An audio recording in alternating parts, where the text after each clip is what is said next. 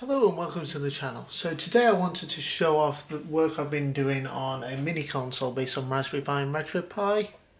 So this project all started many months ago when I created this. So this is a portable screen for use with my laptop. So this makes use of a Adafruit HDMI pack, the 5-inch one, and I designed and 3D printed this custom case for it. The main features of this case are that it has this lid that allows it to the screen to be protected when in transit, so I don't need to put it in a protective bag or anything. And you have your brightness switch down here. The other feature is that I wanted the screen to be at the same height as my laptop screen when gaming. So my laptop I put on a little stand that raises it about 10 centimeters, and as such I designed this to have this mechanism that allows it to raise up so that the bottom edge here lines up with the bottom edge of the laptop screen when it's on the stand. So I made this, and you can find the files linked below on Thingiverse if you're interested.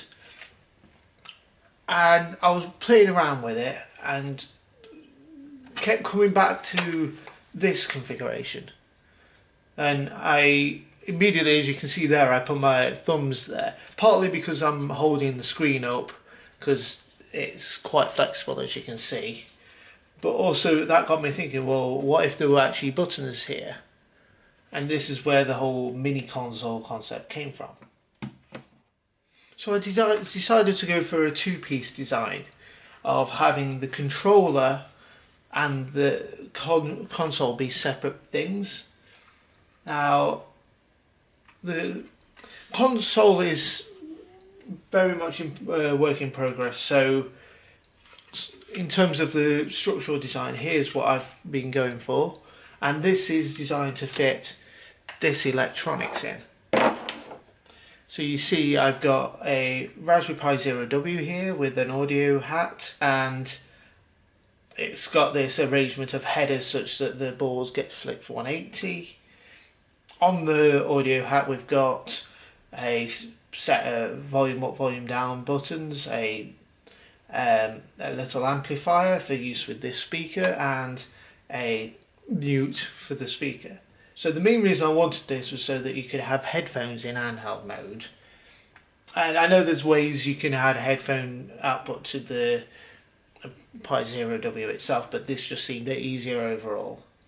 On the left side here we've got an Adafruit power boost for doing the power and battery management, which uses two batteries here which are 1200 mAh but wired in parallel.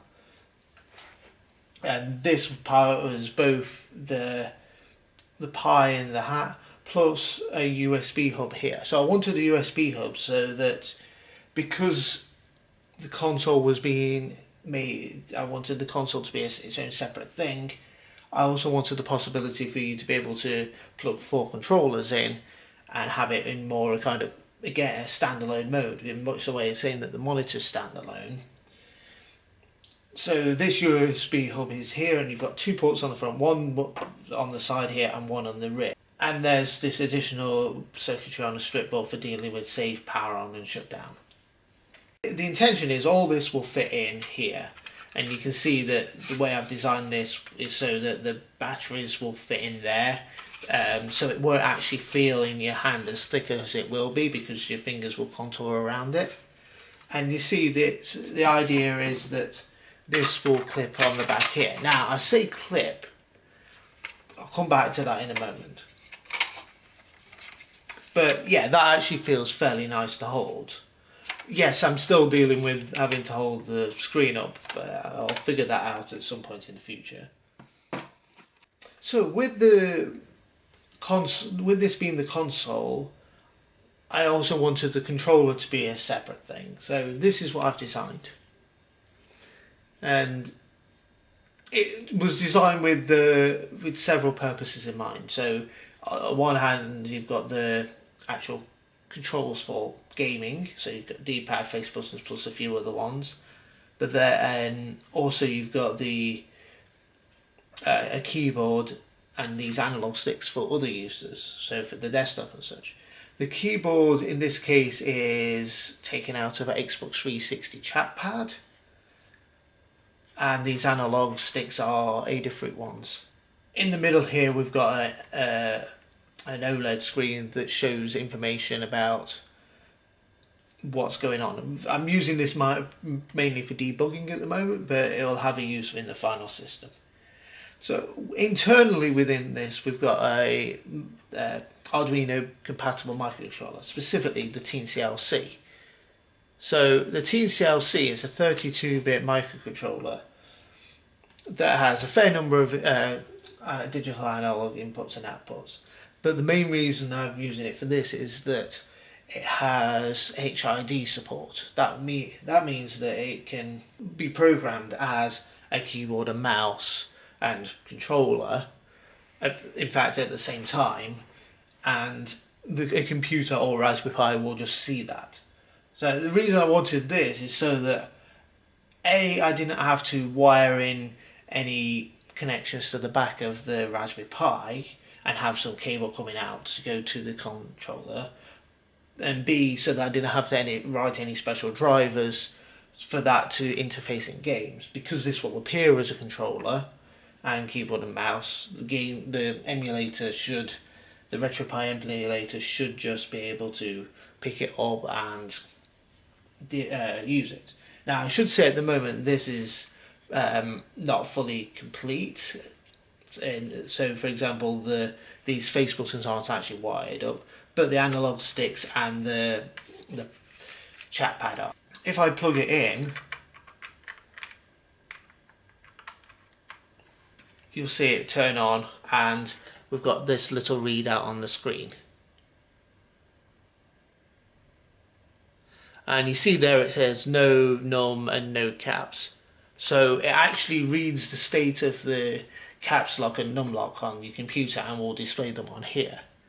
Also, when I start typing, the character that you've pressed appears in the middle. Now that probably won't be there in the final version, but for debugging it's actually useful because the chat pad is communicated with by the TNC over serial. So that's one mode, and then in this keyboard mouse mode, this acts as a mouse movement, and then the left one acts as a scroll movement. Now if I flick the switch in the middle, it switches over to controller mode, and these act as analog sticks. And once these were wired up, these would act as your normal control buttons. But you notice the design, and I designed it such that with being as though the console's on the back, I wanted this to fit in the front thing. So you end up with this effectively sandwich of components. And the idea is you play it like this, and like I say, I'm still need to figure out how to deal with that, but I'm sure I'll come up with something, maybe some kind of brackets based on this. And you may be wondering how are these things going to fit together? Am I going to make a clip? Well, no. The solution I've come up with that works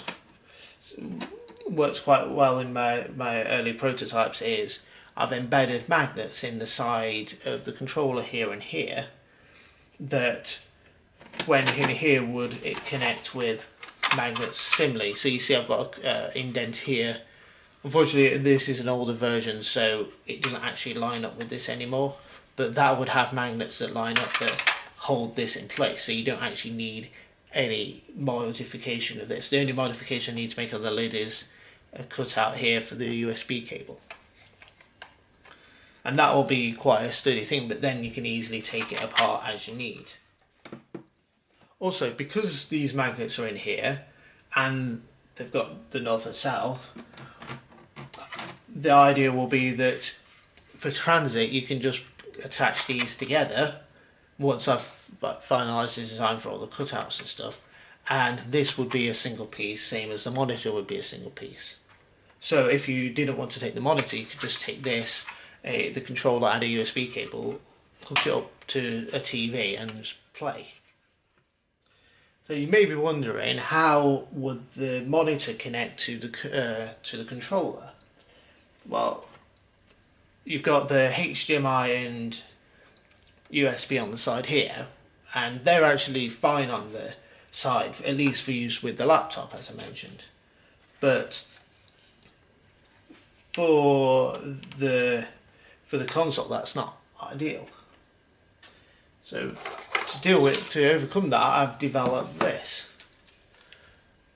So this makes use of both the Adafruit and some non-branded DIY FPV cables. So we've got both HDMI and USB, and on the side with the monitor you've got the full HDMI and micro USB. So if I just plug that in like so,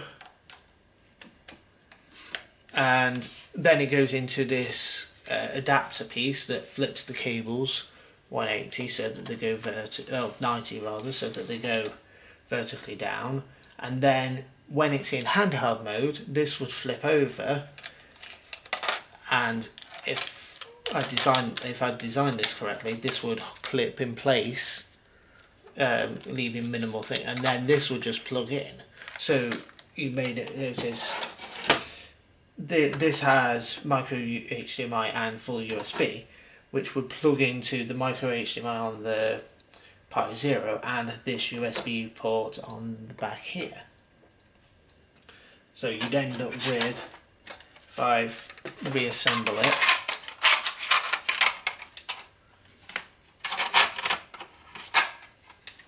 something quite similar to this. Now, another feature I wanted was to also use the console with the monitor, but not have it more like a mini desktop experience. So for that, I've designed it such that you can have the monitor or the console, if I just move this out of the way, have the console like that, undo this, flip the screen down, put that back in, and then do this and have this cable then go down and hook in. And because of this now being flipped 180, the ports still align up. Then you can use your controller separately by USB cable plugged into the front ports. And this would all be powered off the batteries of the console. So that's a brief overview, or actually quite a detailed overview by this point, of my mini console. And yes, I realise it's not complete, and my plan is over the next 2 months to get the actual console CAD designed and finalise the 3D prints so that it will all actually fit in and be usable. Right, so well, thank you very much for watching if you've stayed this far, and I hope to give you updates on this project in the future.